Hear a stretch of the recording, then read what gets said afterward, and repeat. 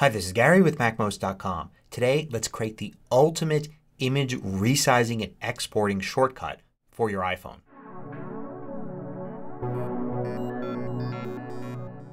MacMost is brought to you thanks to a great group of more than 700 supporters. Go to MacMost.com/Patreon. There you could read more about it, join us, and get exclusive content and course discounts. So a while back I showed you how to create a really simple shortcut on your iPhone to resize a photo.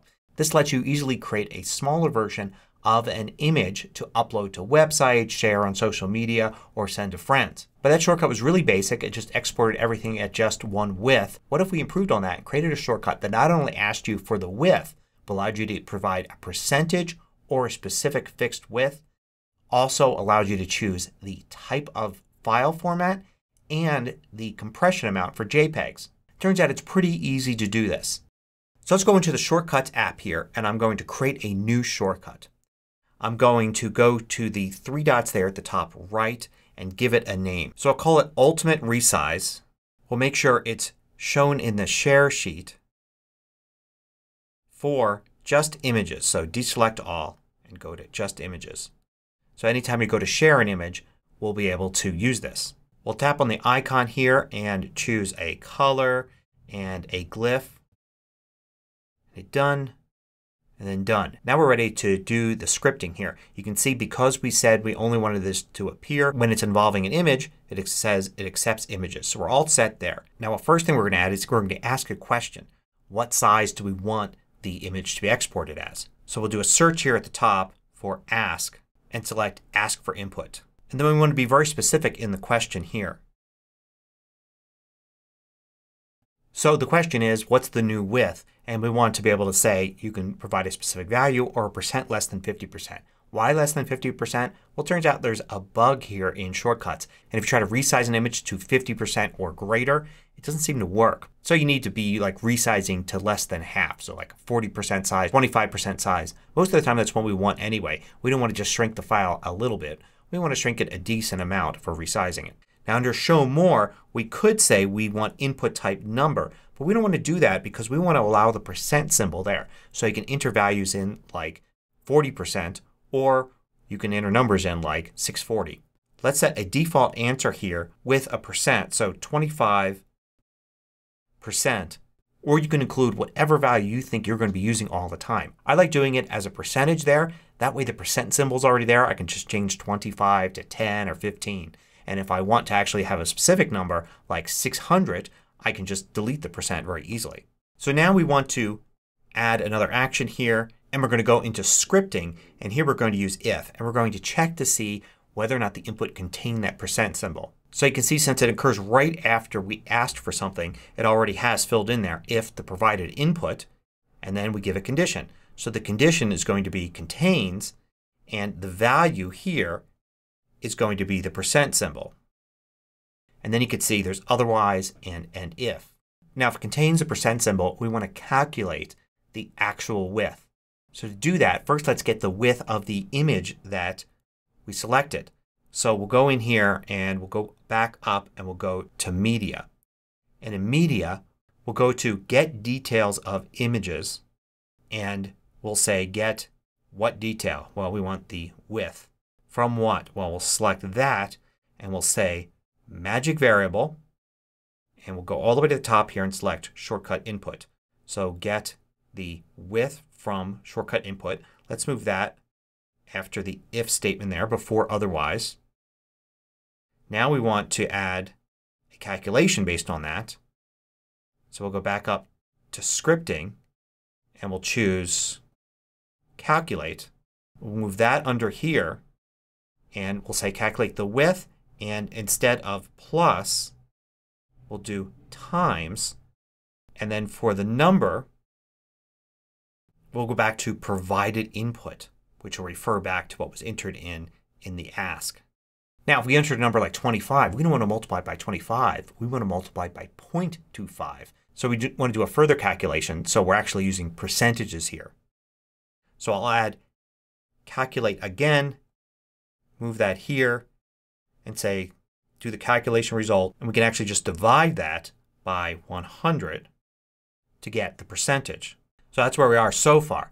Now we want to store that in a variable. So I'm going to go into scripting and then go down to the bottom where there's variables and say set variable. And I'll give it a name of new width. And I'll move that here so it'll take the calculation result, that the last part there divided by 100, and store it in new width. Now if you enter it in a specific number, not a percentage, we want to also store that in new width. So let's use that same set variable. We'll put this under otherwise. This is if a percentage wasn't entered in. And we'll set the same exact variable to whatever the original provided input was. So in other words, if you enter in 25%, it's going to do a calculation. Take the width, multiply it by 25, divide by 100, and you get the new width, 25% of the original. Otherwise, if you didn't enter a percent symbol in, it's just going to take that number, whatever it was, 640, 1000, 200, and just put that into the new width variable. So now let's do the resize. So I'm going to add something here. I'm going to go back up to Media, and under here, under Image Editing, there's Resize Image.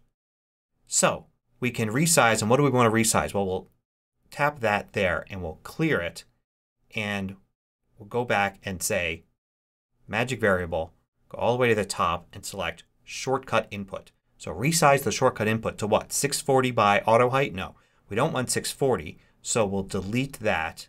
Instead, we'll tap on Variables and select that new width variable that we created times auto height. Yep, that's what we want. We want the new width times whatever the height would automatically be calculated using that new width. So now we've resized it. So the next thing we want to do is convert this. So here in Media we have Convert Image.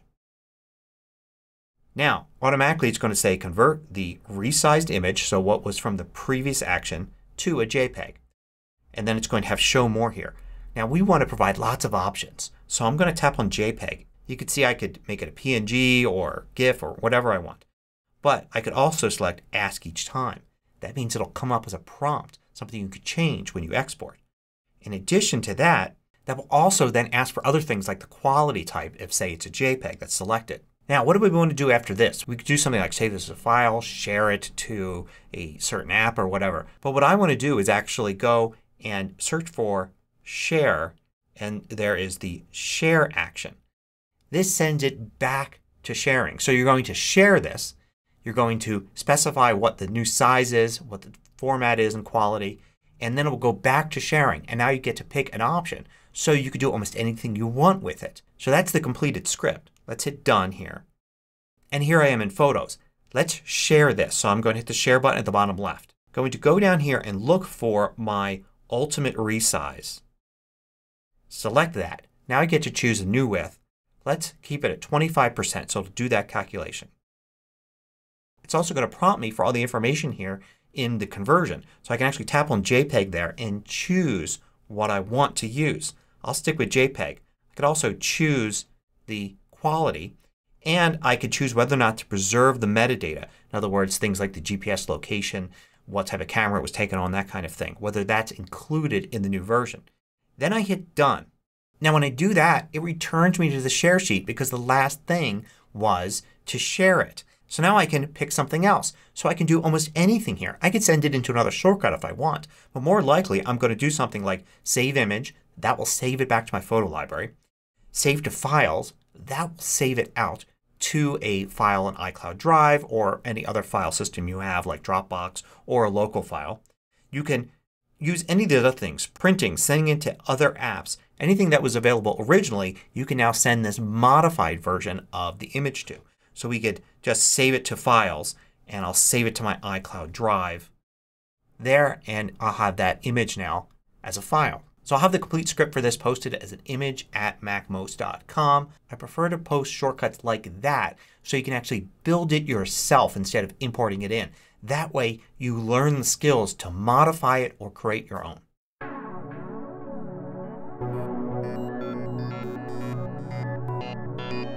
I publish new tutorials every weekday. Hit the subscribe button so you don't miss out. Then hit the little bell icon to get notifications for each new tutorial.